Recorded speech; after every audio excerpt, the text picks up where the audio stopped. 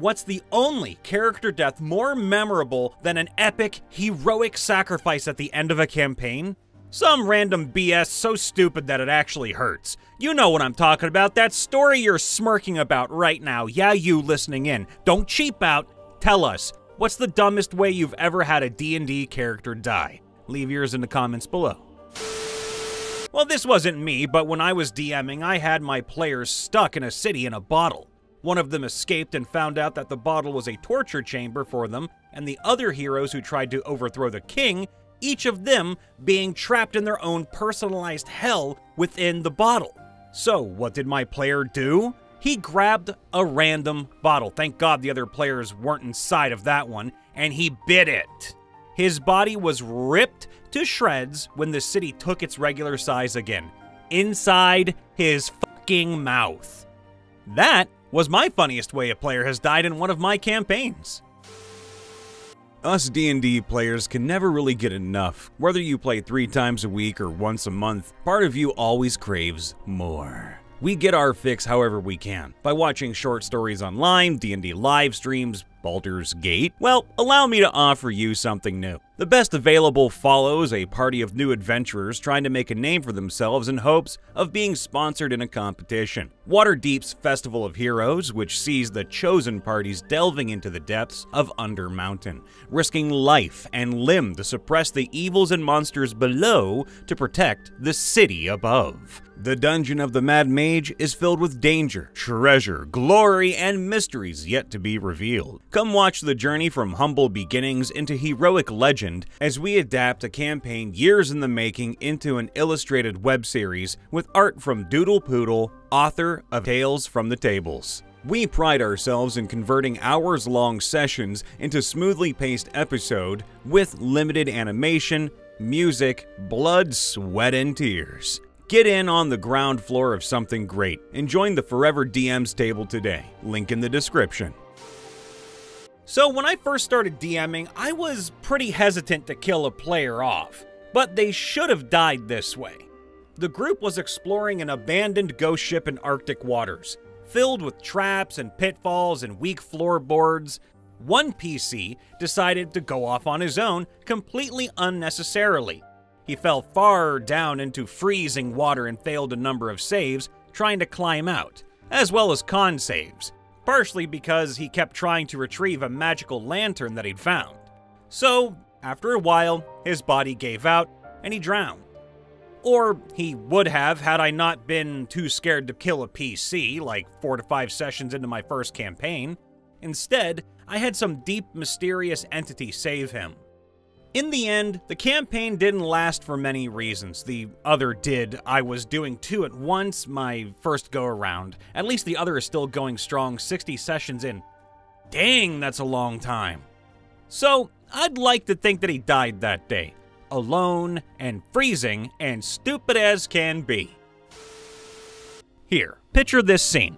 A large Goliath monk, a small rocky outcrop, a balcony above a sheer drop beyond the face of the cliff, and a party member trapped behind a door beyond. The quickest route? A 15-foot jump with no safe ground to push off. The monk, only level 5, goes for it. Rolling a natural 1 on the athletics check, she slips on the rocks as she makes the run up, and finds herself plummeting 300 feet to the ground below. That was the dumbest way I died, but oh, it gets better. The party take a longer route to the trapped friend and, on their return, find the monk missing. It doesn't take them long to piece together what happened, and then the cleric decides that they need to make sure my monk is okay. They start climbing down the cliff face without any climbing gear!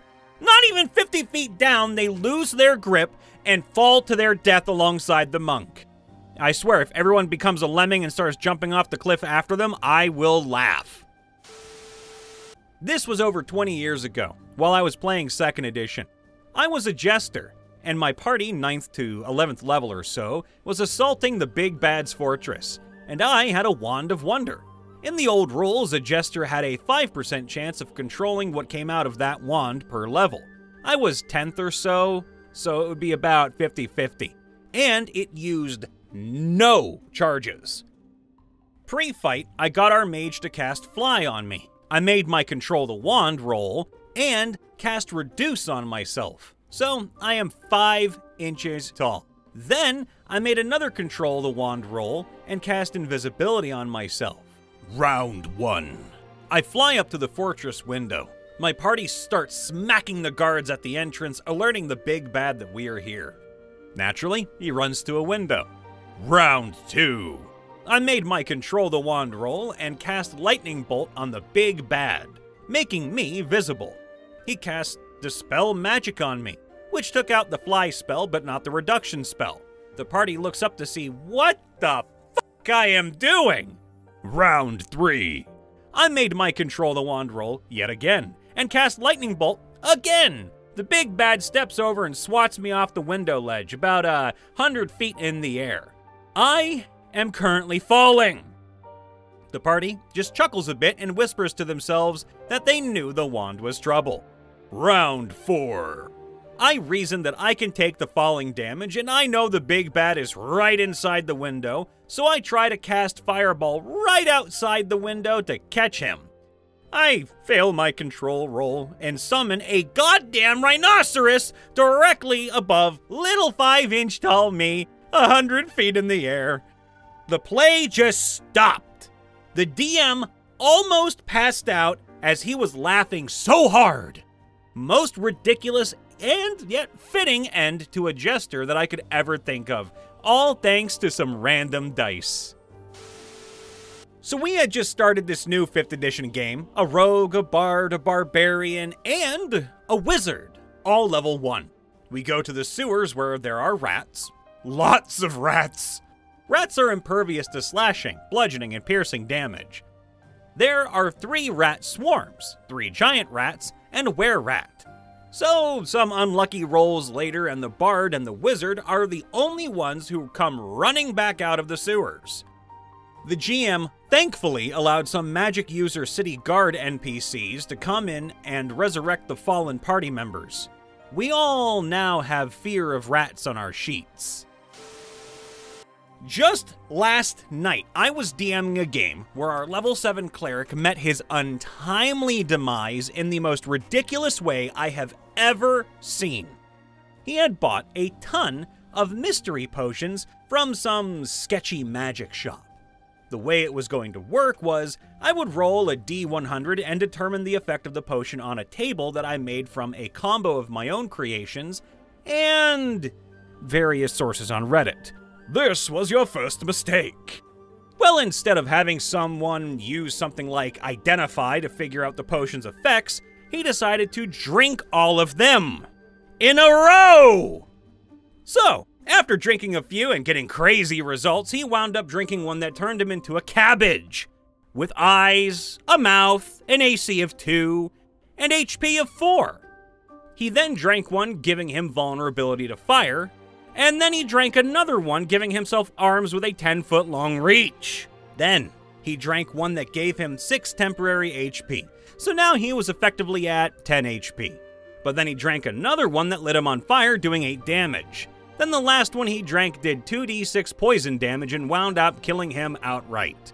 So now the group was faced with dealing with their friend, who was now nothing but a burnt and wilted dead cabbage with extendo arms, in the middle of the room, in an inn. This was a 3.5 game. We were 4th level and were exploring a dungeon that we discovered had a large fire elemental guarding the thing we needed to collect. So, naturally, we rested, had all the spellcasters in the party prepare specifically for that encounter, and off we went. I was playing a ranger, high five, and was one of the 2 melee characters in the party. Both I and the fighter got resistance to fire cast upon us, along with other buffs like Bull's Strength. We went in and started smacking the elemental for all we were worth, while the spellcaster stayed behind us and popped it with spells. The cleric kept healing us, which was helping enough to keep us alive as we wilted away at its HP. It having DR5/- and immunity to crits was making it hard to get decent hits in. And then, the cleric, who was unfortunately played by a fairly ditzy person, lost her train of thought. Well, instead of healing me like she'd been doing, I knew she had plenty of spells left, she announced that she was going to charge, despite having no combat buffs and not being a character who was very good at combat anyway. So she promptly got smacked by the elemental and to a lot of fire damage, while getting a single hit in that didn't even penetrate the creature's DR. It immediately focused its attacks on her and took her down in one round, then returned its attention to me and proceeded to kill my character because I was no longer receiving any sort of healing support. And that's why I died, because the healer had a blonde moment. I was a 3rd level paladin who was fighting a rogue and his demon friend, and my sorcerer companion thought it was just a good idea to let the rogue talk and put me to sleep. Needless to say, the rogue took the opportunity to kill me while I slept, and then his demon friend killed the sorcerer. I sat there in shock and looked over to the player who was the sorcerer, and he just said, sorry. Yeah, sorry, ain't gonna cut it there, Jimbo. It was an old school game with straight 3d6 stat roll generation. I was a 1st level wizard with a meager 2 hit points. Enter! Horrifying kobolds with daggers. I gotta get out of here! Must escape down handy-dandy stairs! Aw, nuts! The kobolds have seen Home Alone, apparently, have rope strung across the top of the stairs. Fail my dex save. Aw, nuts! Tumble, roll, bounce, fast forward to the bottom of the stairs. Roll d4, take 3 points of damage. I never woke up. I had just created a half-orc that was really well thought out. Probably my favorite character yet. Vampire bites my half-orc. I lose 18 damage, but I'm not killed outright. Forgot I had Relentless and should have dropped to 1. But instead, my first session with Heil goes wayside. Thankfully, our bard saved me, but that was a long night of thinking what could have happened. High five to the bard. It was a tremendously large group, 3 tables each, working on separate parts of a finale of a long-running campaign. My table held off the big bad so that everyone else had an easier time with their parts. Then Table 2 completed their part. Then Table 3 killed the NPC who would have assisted them in completing their part due to previous transgressions. Since they couldn't complete their part, the world tree that was being reborn grew out of control and killed 20 plus PCs. The finale of a year-long campaign was a total player kill, or total party kill, because one player convinced their team to kill the NPC they had a personal grievance with. I had a bead of force in my mouth, just in case things went sideways, so I crunched down on that rather than be crushed by the world tree. Hey everybody, Brian Von VA checking in after the vid. Make sure to leave a like, subscribe, ring that bell, and let us know in the comments below what was the dumbest way you died, or saw someone die, or had an NPC die at your table. We love you all. See you next time. Bye for now.